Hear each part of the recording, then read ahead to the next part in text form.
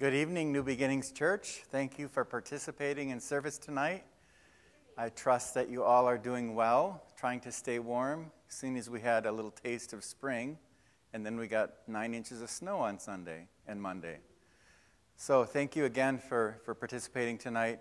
Feel free to let us know that you're listening and watching or participating just by saying something in the comments if you're on Facebook.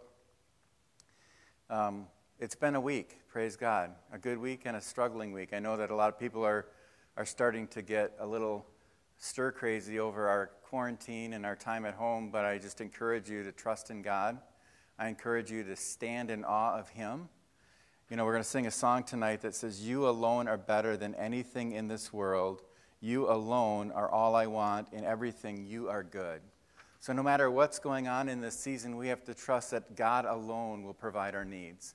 I know it's so easy to get trapped up into the material things and to gathering together, and yes, that's how God created us as social beings. But right now, we just need to learn to trust in Him and depend on Him during this time, and He'll take us through. So let's pray. Lord God, we just love You. We thank You for this day. Lord, this is a day that the Lord has made. Let us rejoice and be glad in it. No matter what's going on, Lord, let us learn to rejoice through that. The Bible says rejoice, and then you say again, rejoice. So God, help us to stand in awe of You. Help us to know that You're better than anything in this life. You're better than anything in this world. So God, we love You. We worship You. We just give You praise and glory tonight. Lord, I thank You for those who are participating online right now or even later. Lord, I just ask that we just kind of empty our hearts of the things that aren't pertaining to You, and we take this time and we focus on You, and we dedicate this time to You, and we give You the glory that You deserve and already have. In Jesus' name, amen.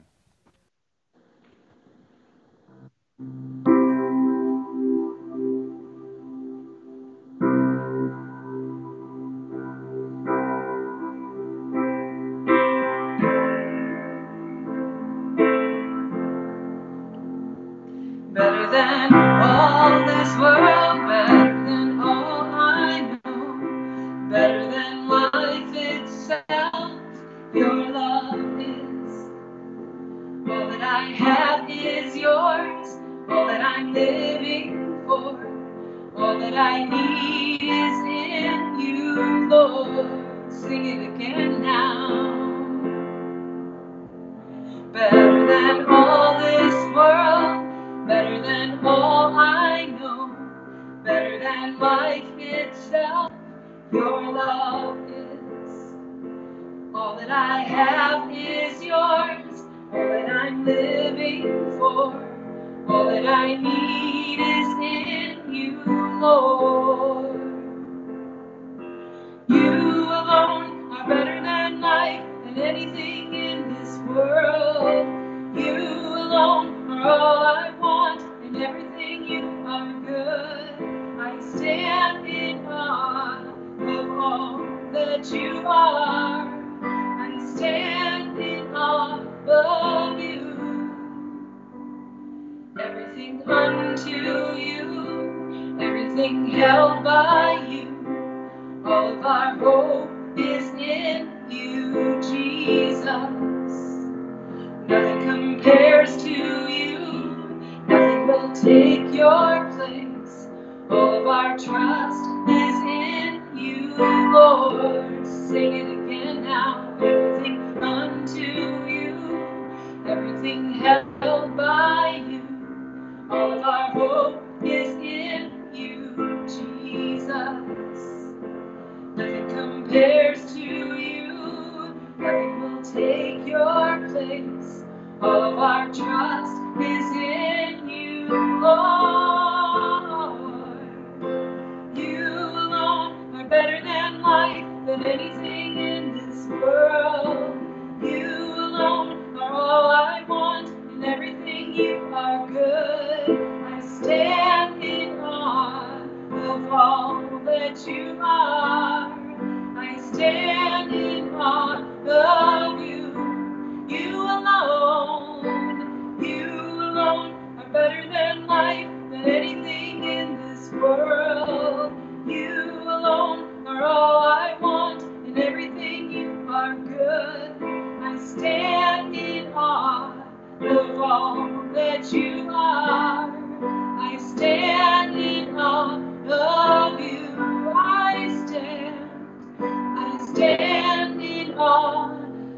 all that you are. I stand in awe of you.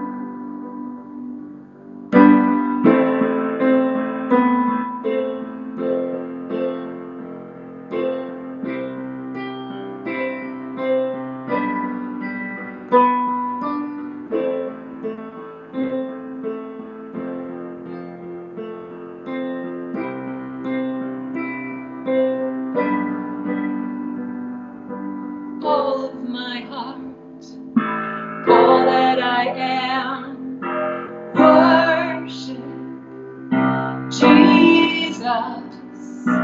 All of my heart, all that I am, worship Jesus.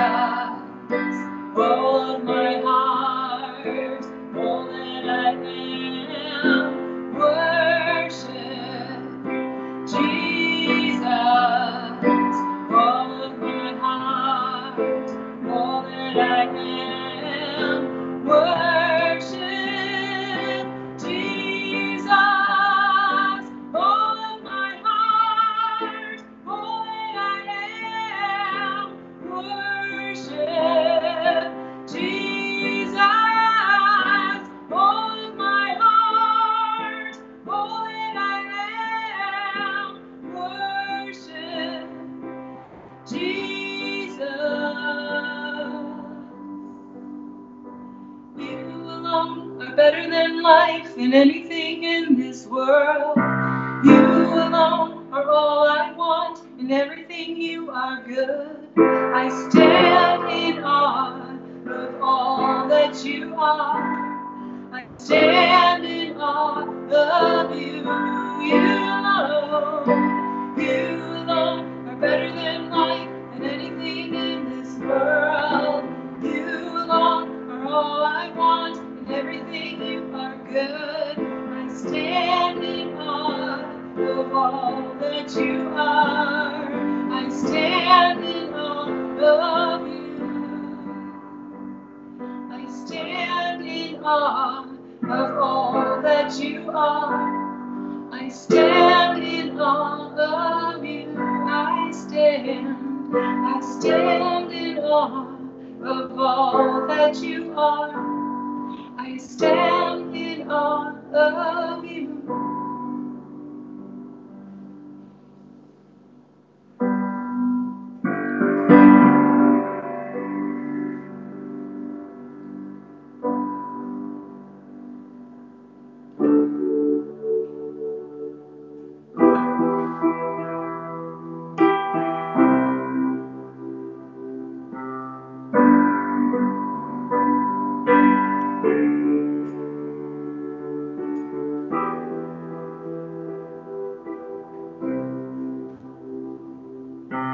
Thou wilt keep him in perfect peace, whose mind is stayed on thee.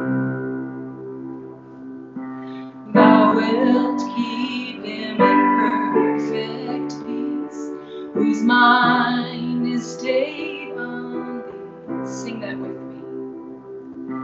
Thou wilt keep him in perfect peace, whose mind is stayed on thee. Thou wilt keep him in perfect peace, whose mind is stayed on thee. Because he trusteth in thee, he trusteth in thee, he trusteth in thee, O Lord. Because he trusteth in thee, he trusteth in thee, he trusteth in thee, O Lord. Thou wilt keep him in perfect peace, whose mind is stayed on thee. Thou wilt keep him in perfect peace, whose mind is stayed on thee. Because he trusteth in thee, he trusteth in thee, he trusteth in thee, O Lord. Because he trusteth in thee, he trusteth in thee, he trusteth in thee, O Lord. Trusting in the Lord forever, trusting in the Lord forever, trusting in the Lord forever, trusting in the Lord. Sing that with me.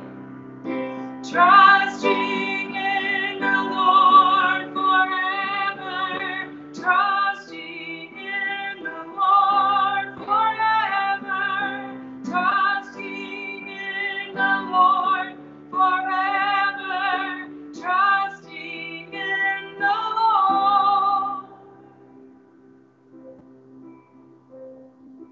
Thou wilt keep him in perfect peace, whose mind is stayed on thee. Thou wilt keep him in perfect peace, whose mind is stayed on thee. Because he trusteth in thee, he trusteth in thee, he trusteth in thee, O Lord.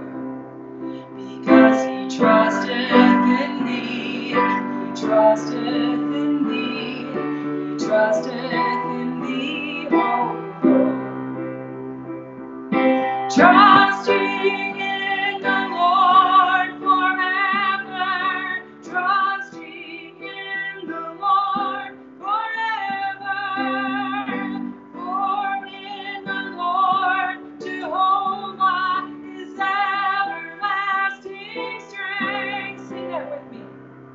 Trusting in the Lord forever, trusting in the Lord forever, for in the Lord Jehovah is everlasting strength. Thou wilt keep him in perfect peace, whose mind is stayed on thee.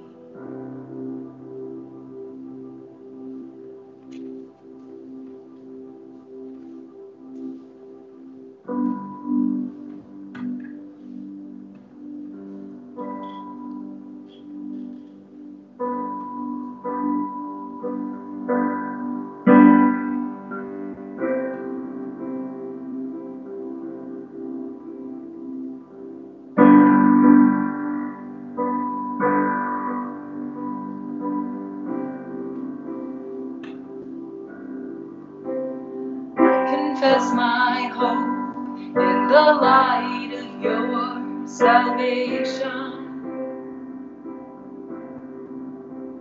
Where I lose myself, I will find you're all I need. Sing that with me. I confess my hope in the light of your salvation. Where I lose myself, I will find you're all I need.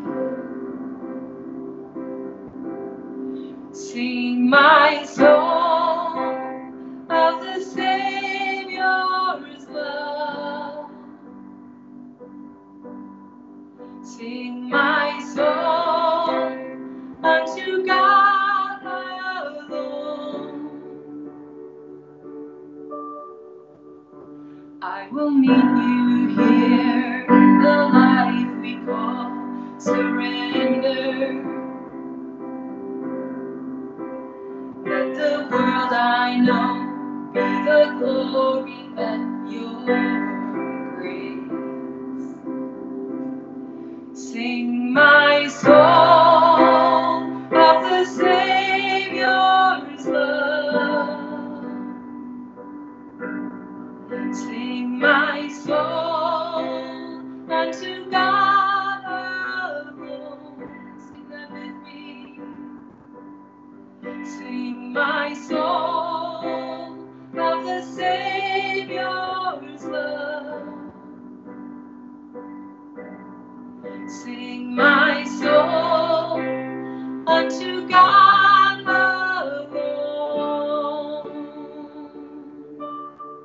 You alone are God. You alone are God. We declare the glory of your name. You alone are God. You alone are God. We declare the glory of your name. Reign in all the earth, reign in all the earth, Jesus. Reign in all the earth, reign in all the earth, Jesus. Reign in all the earth, reign in all the earth, Jesus. Reign in all the earth, reign in all the earth, Jesus.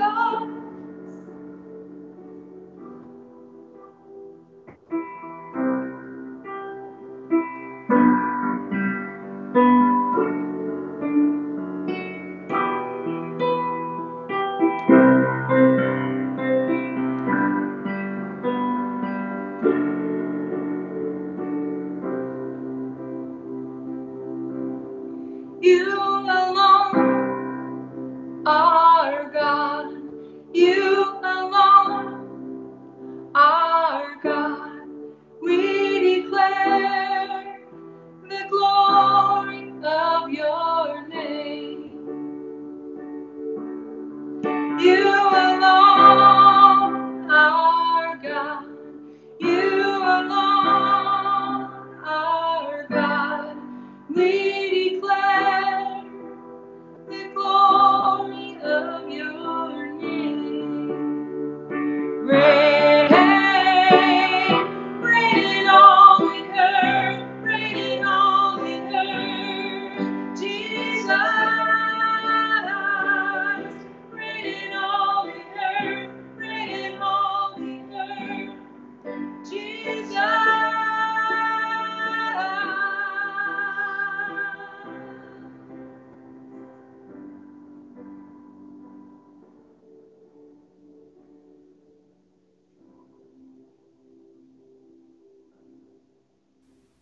Hallelujah, Lord God, we thank you that you alone are God.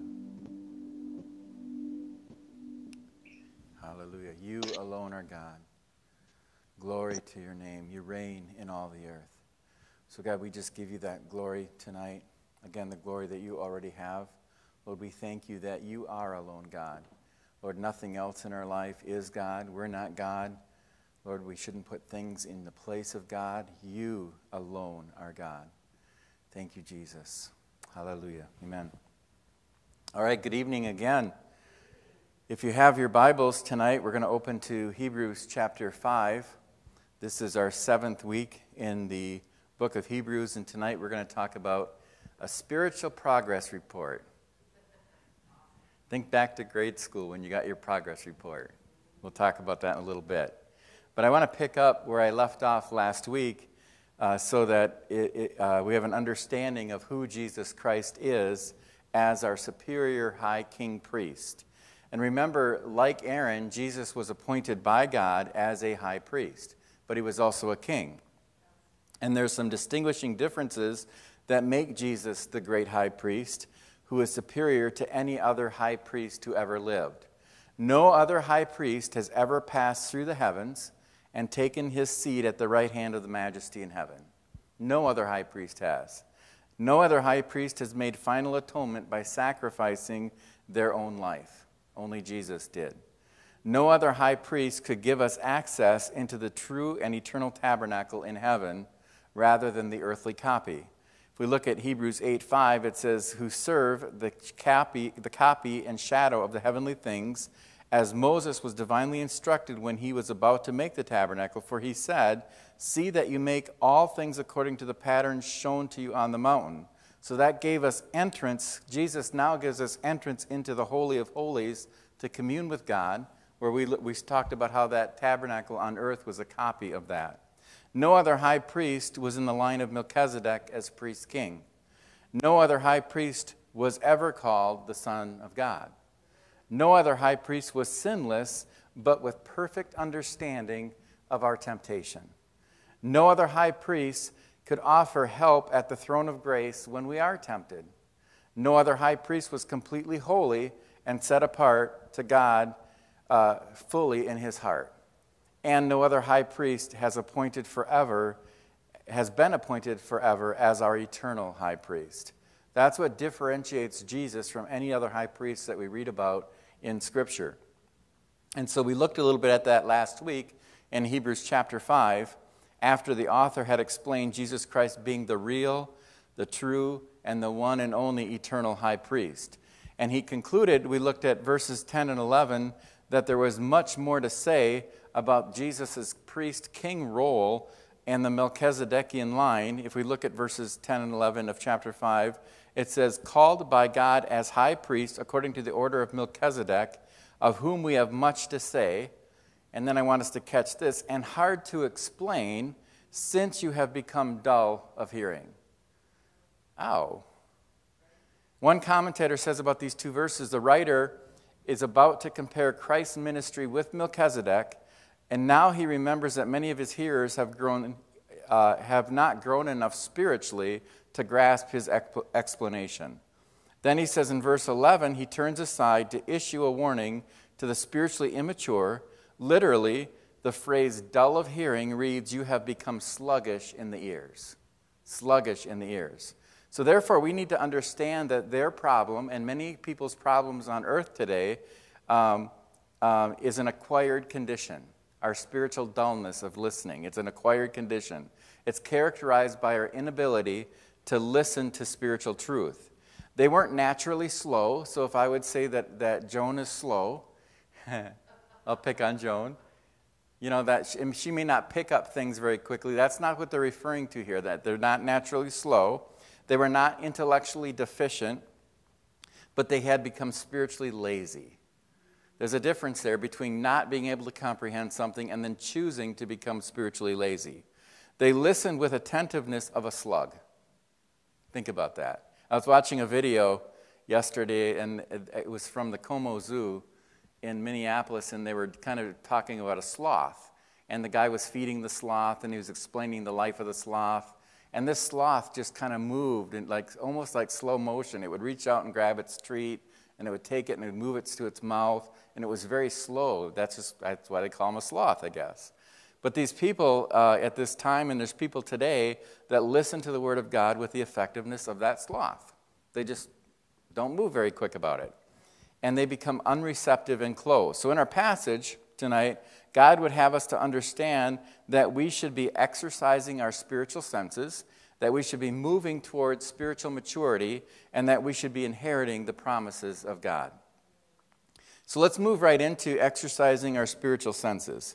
So what the author writes in Hebrews 5:11 is something that perhaps stings a little bit, that they're slow to hearing, right, or they're sluggish.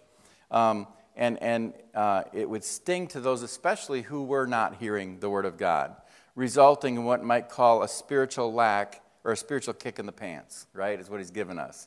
Verse 11 says again, of whom we have much to say and hard to explain since you've become dull of hearing. He's like, I'm trying to explain something to you, but you're not listening. You're choosing not to hear what I have to say.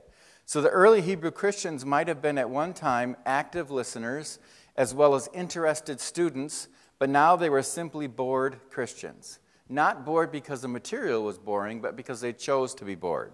And then they had not demonstrated any spiritual growth or significant growth in their Christian lives for quite some time.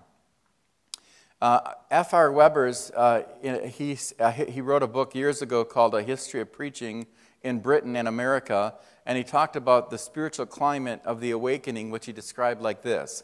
He says, men and women studied shorthand in order that they may take down the sermon notes that were stirring the English-speaking countries. It was not unusual to see men with portable inkwell strapped about them and a quill pen thrust over an ear, hastening to join the throng assembling on the village green. So they were writing down every word that they possibly could when they would hear the word of God. They were taking it all in. And I think about what a sight that must have been. Here they are dipping in their inkwells, and they're scribbling down everything that they're hearing because they're so hungry for the word of God. So just as that awakening became the sleeping giant in Scotland and other English-speaking countries, the Hebrews had been the first alert and engaged to fall into dull hearing. That's what we're reading right now in Hebrews chapter 5. The Greek word is nothros, and it means that they become lazy, they became careless, and they became slothful. Lazy, careless, and slothful. And so listeners, they had an emphasis on being slow to understand. Not again because they were unable to understand, but because they chose not to understand. So now we can see why this verse says it's hard to explain, right? Because they become sluggish or slow in their hearing. The question that we should then ask ourselves is, are we sluggish in our own ears? Think about that. Are you sluggish in your ears? If so, you're self-condemned to perpetual spiritual infancy. If you're slow to hearing the Word of God, either from the Word of God, from God Himself, in a message, you're self-condemning yourself to perpetual spiritual infancy. The author of Hebrews begins to indicate that they should be at the graduate level. They should be better than that, right? Higher than that. They should be able to teach others now what the Word of God says and what they know of God. But instead, they're still spiritual infants. Let's read this in Hebrews 5:12 through 14. For though by this time you ought to be teachers, you need someone to teach you again the first principles of the oracles of God, and you have come to need milk and not solid food. For everyone who partakes only of milk is unskilled in the word of righteousness, for he is a babe. So the author here is trying to get them to realize their digressed condition and how they looked in comparison of how they should be. So they're looking like children, and they should be the adults. You know, a lot of times if you, especially, I think it's about 4 or 5 years old, if you tell a kid that you call them the baby of the family, the first thing they say is, I'm not a baby. I'm a kid. I'm a boy, right? They want to be grown up. So kids, once they get to that 4 or 5 range, they want to start being like dad, and the girls want to start being like mom. And that's the kind of desire that God is trying to urge Christians to be like. We get to a point in our spiritual growth where we no longer want to be kids anymore, but we want to be adults, and we want to be teaching others, and we should be wanting to lead others. Watch while he does a little bit more picking in verse 14.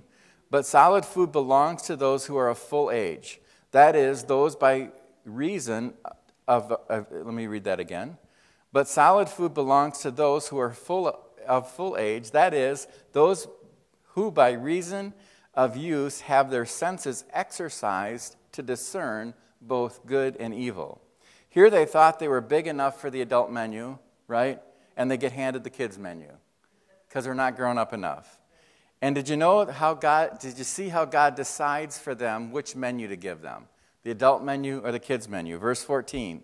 But solid food belongs to those who are of full age. That is, those who by reason of use have their senses exercised to discern both good and evil.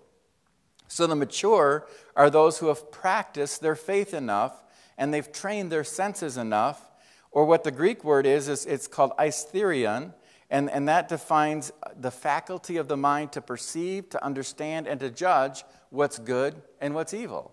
We have to practice that. We have to discern that. Discernment doesn't come naturally overnight. It's something that you have to hone and practice.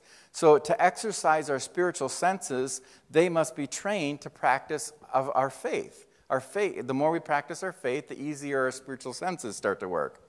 You know, you think about we have our senses are smell, sight, hearing, touch, sight, I don't know, all of them, taste. We've got all these senses, but then we also have spiritual senses. So we have senses in the natural that we all recognize. When we eat a cheeseburger, it tastes like a cheeseburger, right? And when we touch something, and we know if it's hot or cold, or if it's rough or soft. If we hear something, we know if it sounds appealing or not appealing to us. If we smell something, I like the smell of skunk. I know a lot of you hate the smell of skunk, but when I drive down the road and I smell skunk, I want to roll down my window. I just love the smell of skunk. I know that's weird. It's okay. you can think I'm weird. But you may not like the smell of skunk. So natural senses. But we also have spiritual senses that God has given us. Things in the spirit that we sense.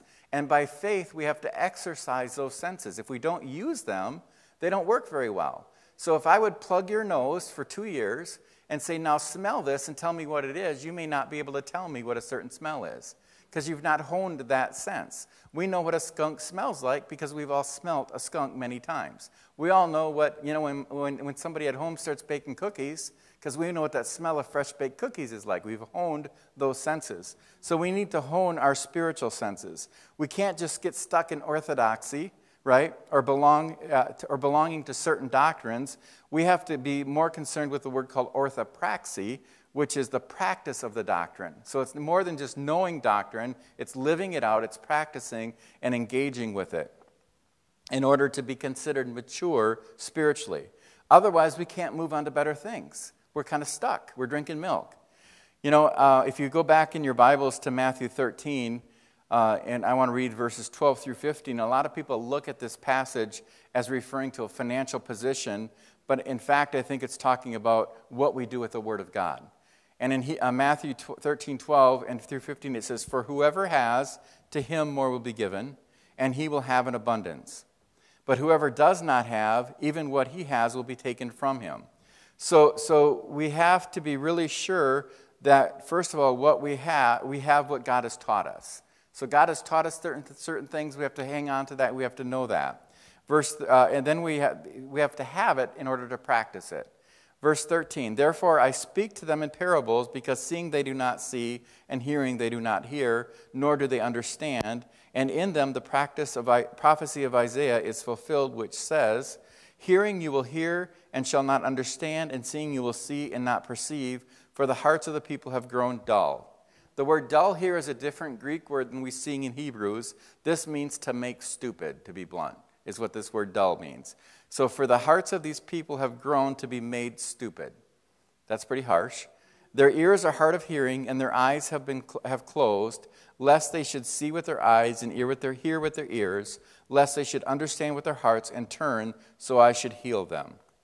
The truth is there's no such thing as a static Christian. There's no such thing as a static Christian. We're either moving closer to God or we're moving further away from God. We don't just establish our position in a relationship with God and say, I'm going to stay here and do nothing about it and stay there. You either draw closer or you draw further away. We're either climbing or we're falling. We're either winning or we're losing. The status quo Christianity is a delusion. There is no such thing.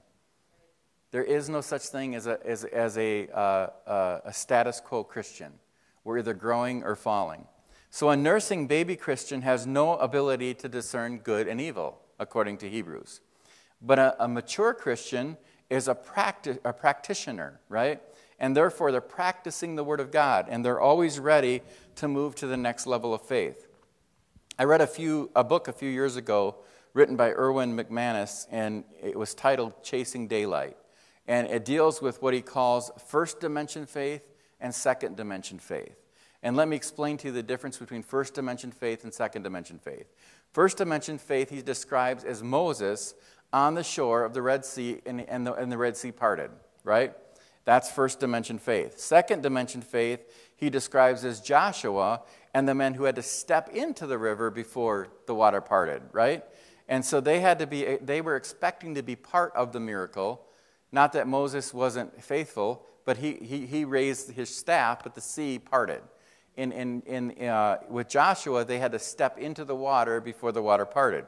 So the first is watch. So first dimension faith is watching a miracle happen. Second dimension faith is being part of that miracle. And so a lot of us, we sit back and we go, okay, God, show me a miracle. And we just cross our arms and we say, I'm waiting. That's first dimension faith. You're just expecting the miracle to happen. Where if we step out in faith and want to participate and be part of that miracle, we're going to see more miracles in our lives.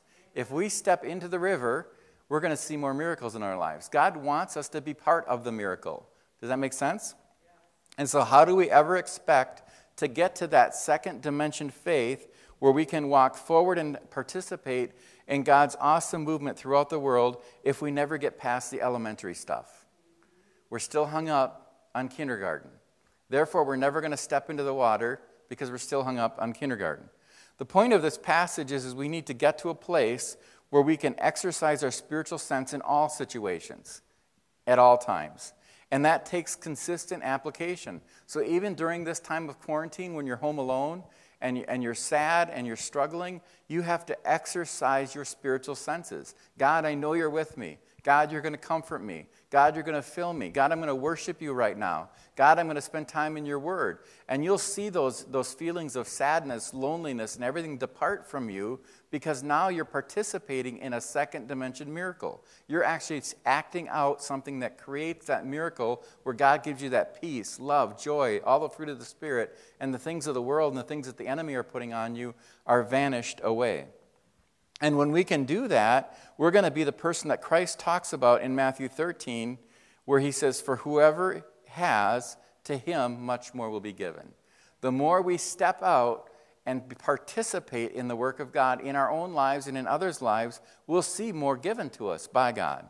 The next passage of Scripture functions, again, as more of a spiritual progress report to help keep us maturing towards maturity, or moving towards maturity. So in this passage of Scripture, you don't have to go very far to connect Hebrews 5 with Hebrews 6 because it starts with the word therefore again, right? And that's to let us know that there's a call to action coming based on previous information. So verse 1 of chapter 6 says, therefore.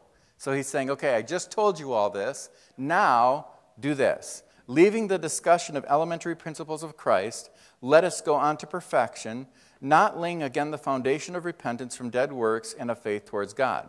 So Christians, you should already understand that you cannot work for your salvation. Every sermon I give, I shouldn't have to remind you that you cannot work for your salvation. I think it's okay to remind you, but I don't think we need to go back there every message and say, you know what, you can't earn your own salvation. It's by faith in God, in His grace, right? Through faith towards Christ is the only way that we can be saved. You cannot work for your salvation.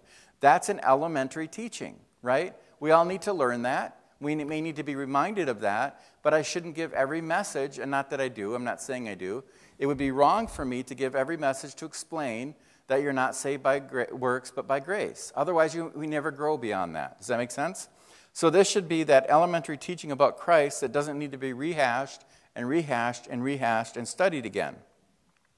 But how many times do we find ourselves going back to the subject because we've digressed? And we continue to seek God's favor in our life, even as believers. Okay, God, I got to work really hard to get your favor. God, I got to do this and do this and do this because I've been kind of slothful the last couple days. God, I got to. But we fall back into that, trying to work rather than through faith in Christ. We should be past that by now as believers. And so he continues in verse 2 of chapter 6, of the doctrine of baptisms, of laying on of hands, of resurrection of the dead, and of eternal judgment. I want us to look at the New American Standard Bible where it says of instruction about washing. There's a different word there than baptism, right? Washing, laying on of hands, the resurrection of the dead, and eternal judgment. I like the New American Standard Version translation better because in the New King James where it says instruction about baptisms, notice it's plural. It doesn't have to do with the biblical New Testament baptism that we think of, okay, you're going to get dunked, be baptized, or baptism in the Holy Spirit, right? It's a word that's used about washing rites per se. And the thought is that the Jewish custom of washing rites was no longer needed to be considered clean, right? They had all these washing rituals. The laying of hands was also an Old Testament custom. It's a New Testament custom as well. We like to lay hands on people and pray for them, right? But both of those have now a new and fuller significance in Christ. So laying on of hands in the Old Testament is much different than laying on of hands in the New Testament. And so we continue to read in verse 2 in the New American Standard Bible, and the resurrection of the dead and eternal judgment. Those were not unknown to them. They knew that Christ rose from the dead. We all know it. We just celebrated it a few days ago. But now they understand them in the light of who Christ is.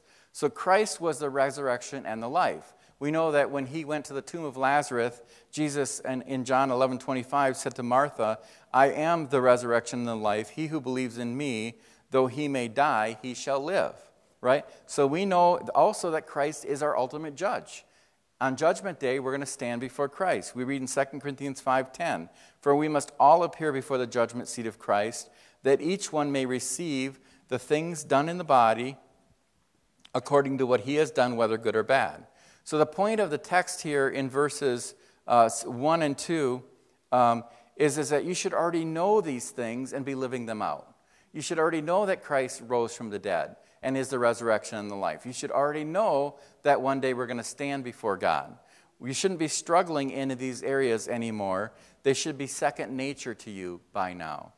You shouldn't have to go back and lay the foundation every day because the foundation's already laid. It should be already laid, and we should move on to the next phase of the construction project, and that's building the house.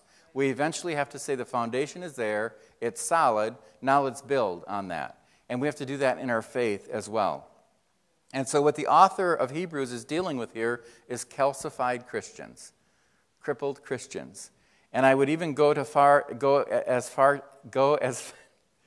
as to say that some in the group might have been spiritual stillborns.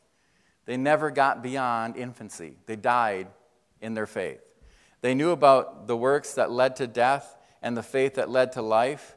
They knew the full significance of the Old Testament washing rites and the laying on of hands and spiritual baptism in the body of Christ and the power to be healed. They knew the details of how and why they would be resurrected into what kind of judgment. They knew what the house consisted of. They just needed to get the spiritual hammer swinging and keep building. But they didn't build. They stopped at the foundation. And they needed to exercise their spiritual senses in order to hit the nail every time. How? We see in Hebrews 6:3, "And this we will do if God permits." Only if God gives you the power, do those elementary things if he wills to, right? The author gives us a strong warning in Hebrews chapter 6, verse 4 through 6 to his readers. And a lot of times this is misused, misapplied, and I'm going to give you after I read this, I'm going to give you some of the ways that people use this and how I think it's supposed to be used.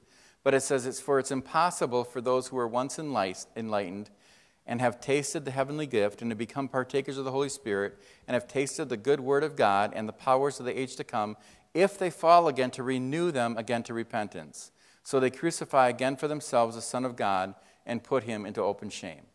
So some people look at that and say, once you're saved and accept Christ, if you turn away, there's no chance for you, you're gone. Okay, bear with me. So if you've been losing your grip, first of all, let me kind of take a tangent and I'll come back.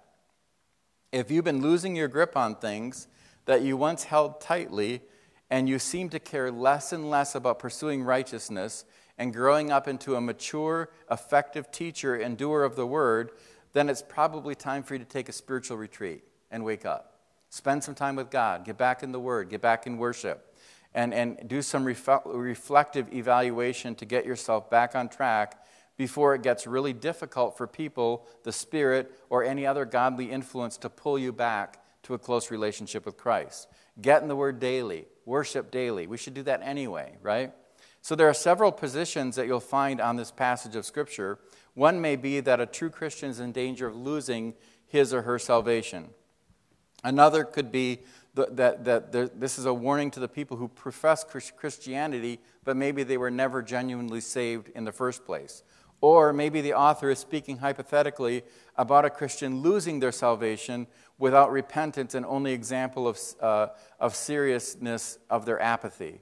But finally, there's a fourth view, and I believe this is what's describing this passage correctly, and that's this warning that's been given to true Christians about the danger of moving from true active faith in life. It's a point where they become disqualified for further service. They're disqualifying themselves to do the work of God. In 1 Corinthians 9:27, Paul is speaking about his own practice of God's word, and he says this, "But I discipline my body, and I bring it into subjection, lest when I have preached to others, I myself should become disqualified." So if Paul would not measure himself against the word that he preached and submit himself to the very words that he taught, then he would become disqualified for service and for receiving a full inheritance in Christ. So that language that is used indicates that once active and awakened, Christians falling away can become disinterested, right? just as the awakening we talked about earlier. So the author of Hebrews mentions that those who have once been enlightened, which is a common expression for those that the Holy Spirit reveals the gospel to, those who have tasted the heavenly gift, those who have responded and received the gift of eternal life, which talks about in Hebrews chapter 2, verse 9, those who have shared in the Holy Spirit, the Greek word metohas, or partakers, communions with the Holy Spirit. They've been given the gift of the Holy Spirit. Those who've tasted the goodness of the Word of God and the powers of the age to come, meaning that after conversion, they actively are learning. They're actively practicing. They're actively experiencing the goodness of the Word of God and the power or miracles of the coming age. All of these things are clearly descriptive of the Christian journey. We should be learning. We should be practicing. We should be experiencing the goodness of God's Word and miracles. And so these are all descriptive of our journey from the first understanding of the gospel to accepting and believing in it and receiving eternal life and the Spirit of Christ, all the way learning, practicing, experiencing. Every day should be learning, practicing, experiencing. You're never going to get to where you go, I'm done learning, I'm done practicing, I'm done experiencing. That should be happening every day, and we should be experiencing the Word of God and its power. But then the author pulls no punches, and he says in Hebrews 6:6, if they fall away. He describes those that after being given so much have sunken into a lethargic sludge, in a sense. So think about, if you ever watched the old westerns and the old movies about quicksand. When I was a kid, I thought quicksand was all over the place because you always saw it on TV, right? So you fall into this sort of spiritual quicksand. And once you're in that quicksand, it's hard to get out. You try to pull this leg out, and you're pushing down on this leg, and then you're frailing a little bit, and you just start slowly sinking. It's very difficult to get yourself out of quicksand, and it's very difficult to get yourself out of the spiritual lethargic smudge that you can get in. So I'm not talking about losing eternal life, but I'm talking about a defection from the faith.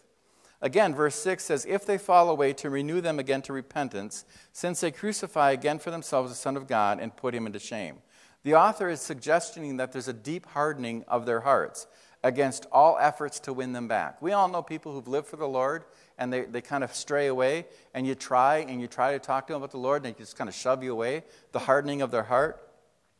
So it's not to Christian conversion, but it's to Christian commitment. It's trying to get them to be committed to Christ again. Sometimes it's just plain hard to convince someone to get back into being a career Christian. They've lived it, and they follow God, and for some reason, they just turn away, and it's hard to get them back to that place again. That's what he's referring to here.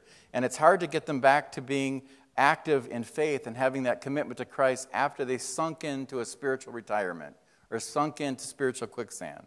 So the next two verses kind of give us an illustrative picture of what our two choices are in verses 7 and 8. For the earth which drinks in the rain that often comes upon it and bears herbs useful for those whom it is cultivated receives blessings from God.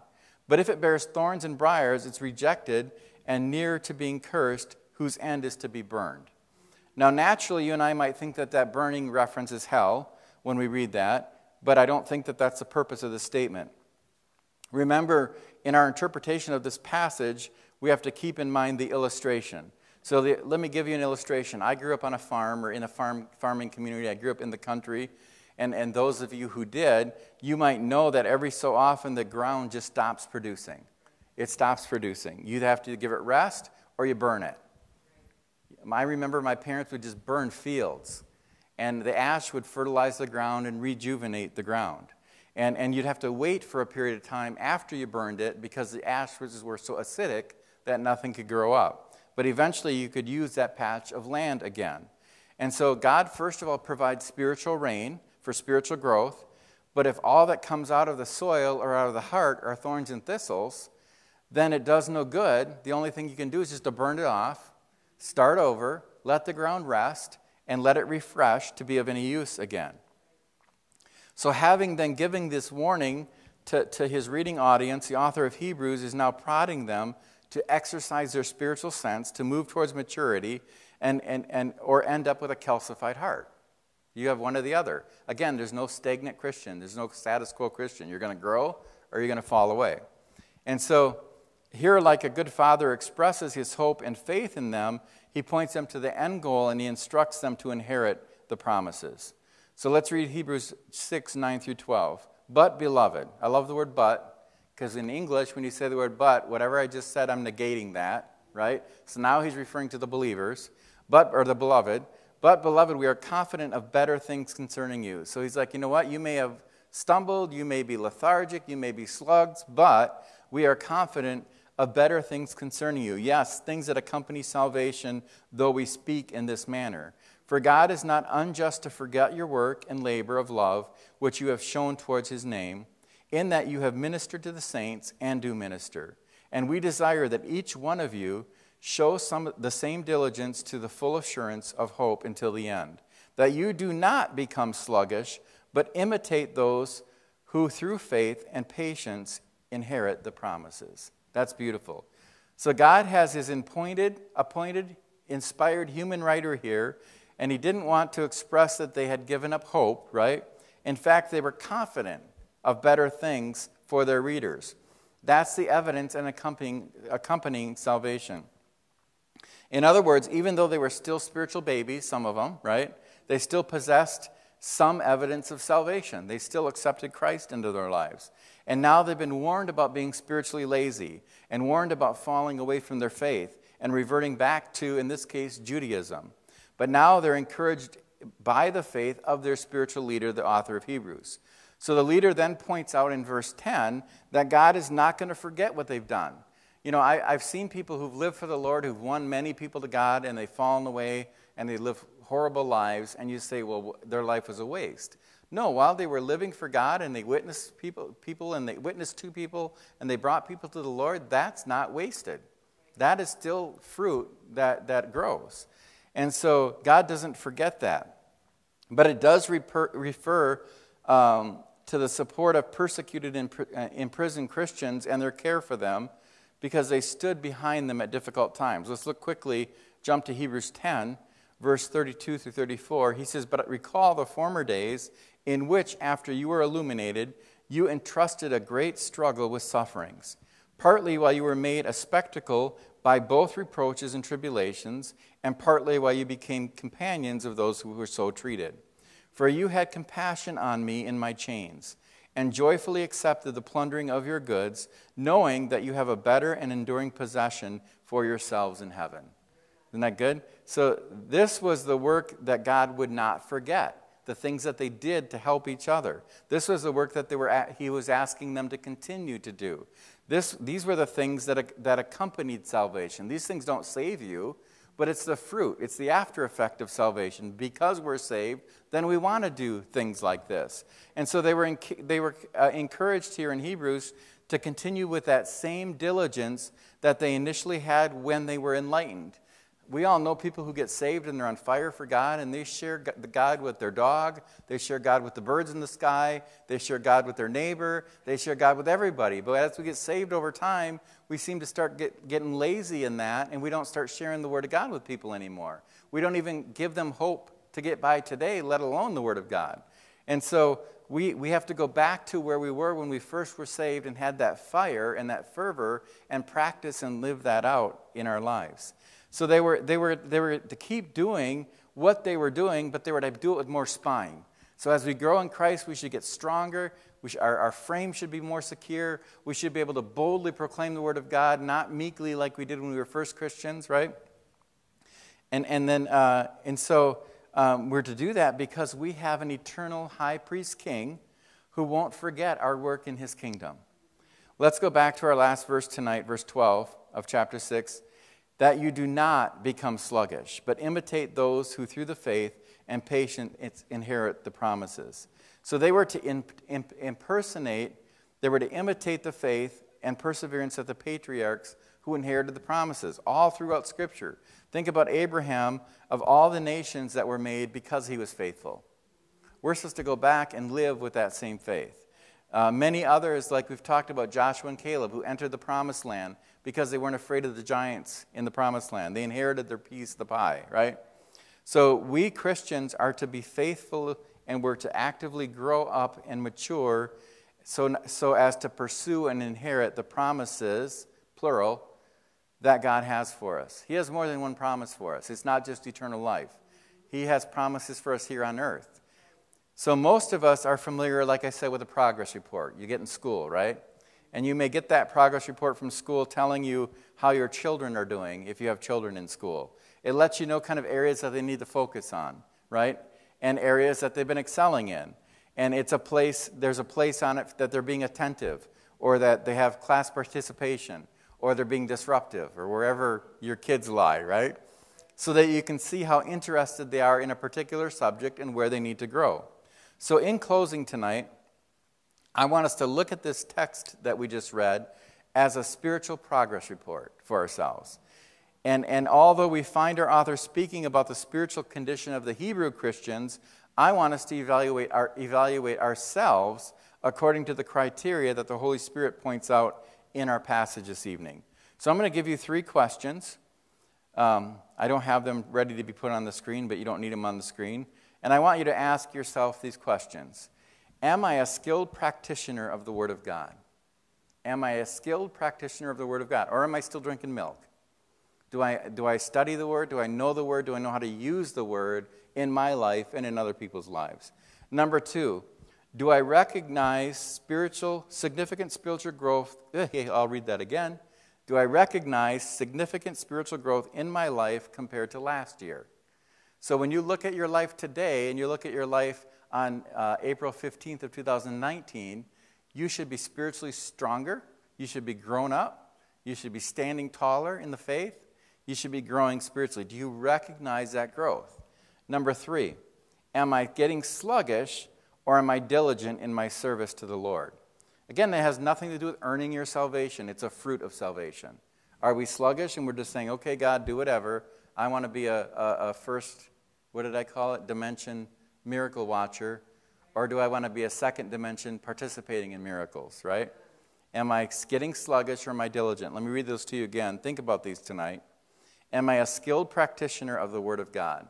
And that's in your own life, other people's lives, and everyday things that we do. Do you recognize a significant spiritual growth compared to last year? And are you getting sluggish or are you diligent in your service to the Lord? I want you all to answer those questions in your life, and don't be afraid to be truthful with yourself. It's okay to go, you know what, I'm kind of getting sluggish. I need a kick in the pants. Or maybe I haven't grown as much in the last year that I believe that God would like me to. Or maybe I'm not spending enough time in the Word, so no, I'm not a good practitioner of the Word. You can improve all those things by spending time in the Word of God, by spending time in prayer with God, by spending time talking to other believers, by studying the Word of God, by putting it into practice. So again, during times like we're in right now with the coronavirus, during isolation, speaking to an empty room, we can look at and we can say, God, how do you want me to grow in this? How do you need to grow in this? How can you let God work in your life throughout this trial to help you grow? And the answers are in the Word of God. That's the only place you're going to find the answers. You can go to the world and they'll give you any answer you want. Yep, you have a right to be depressed. Yep, the government, they have all this stuff over you, and they're trying to control you, and they're trying to beat you down. You can look at the world, and there's so many worldviews out there that are unfruitful. Open the Word of God and see what God is saying to you, and live by and practice what He's saying to you. That's your way to grow. All right, I'm getting on a tangent here. You know, a progress report is just a progress report. A progress report is so your progress report today may not look so good, right? But you can adjust to make a better progress report for next month or for tomorrow, right? Or to get a better report card when you graduate. A progress report is just telling you where you are today, not where your grade is in the end. It's just giving you an idea of where you are. So use this passage tonight and these questions to help you refocus your efforts and ultimately to inherit the promises that God has for you. Not just the promise of eternal life, but the promise of peace on earth, love, comfort, all the things that He promises us. Amen? So God, we love you. We thank you, Lord, for stirring us tonight. Lord, we thank you for the author of Hebrews being a little bit bold with us tonight. Lord, I pray that as we close, that all of us will search our hearts, Lord, and we'll ask ourselves those questions. Am I a practitioner of the Word of God? And Lord, if we say we're not, Lord, help us to know that the best way to become a practitioner of the Word of God is to know the Word of God, to live the Word of God, to be acting out the Word of God. Help us to recognize, Lord, are we growing or are we just being status quo and sluggish? Lord, we need to grow in you. You can excel us in the Spirit, Lord, as fast as we want to grow. Lord, give us that desire to grow in you by spending time in your word, by spending time in prayer, by reaching out to you for the answers, because you're the only one that has the true answers. This world, as I said earlier, has so many answers that can lead us astray. Lord, I thank you that I can go to the Word of God, I can get on my knees before you, and you'll give me the answers that I need for each day. Lord, help us to know that if we're getting sluggish, or Lord, that are we diligent in our service to you? And that doesn't mean serving other people necessarily. It could be just in worship to you. It could be just an honor to you. It could be living our lives according to how you called us to live our lives. Lord, you gave us a clear formula in the Scripture on how to live our lives. Lord, and how not to live our lives. Lord, help us to follow what you've asked us to do. Lord, I thank you that Jesus did die for us. I thank you that he is the only high king priest, Lord, that's alive today. Lord, that's seated at the right hand of God, that gave his life for us, that understands our temptation, understands our struggles, understands our trials. I thank you, Lord, that he died for me, that I could have life, not just eternally, but life here on this earth, life in the Spirit. Lord, help us to wake up our spiritual senses. Lord, help us to not let them become sluggish. Lord, help us to pull out of any spiritual quicksand that we may be in. Lord, let us be on fire for you.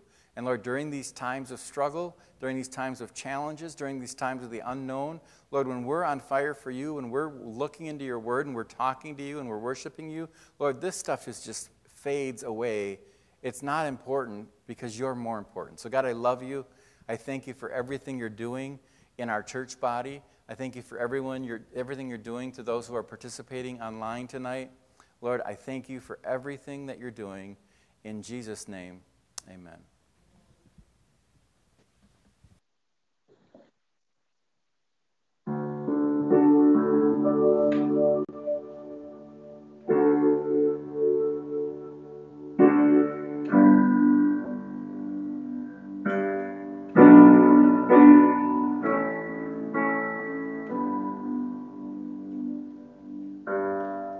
In the secret, in the quiet place, in the stillness, you are there. In the secret, in the quiet hour, I wait only for you, 'cause I want to know you more. I want to know you. I want to hear your voice. I want to know you more. I want to touch you. I want to see your face. I want to know you more. I am reaching for the highest goal, that I might receive the prize. Pressing onward, pushing every hindrance aside, out of my way, 'cause I want to know you more. I want to know you. I want to hear your voice. I want to know you more. I want to touch you. I want to see your face. I want to know you more. I am reaching for the highest goal, that I might receive the prize. Pressing onward, pushing every hindrance aside, out of my way, 'cause I want to know you more. I I want to know you. I want to hear your voice. I want to know you more. I want to touch you. I want to see your face. I want to know you more.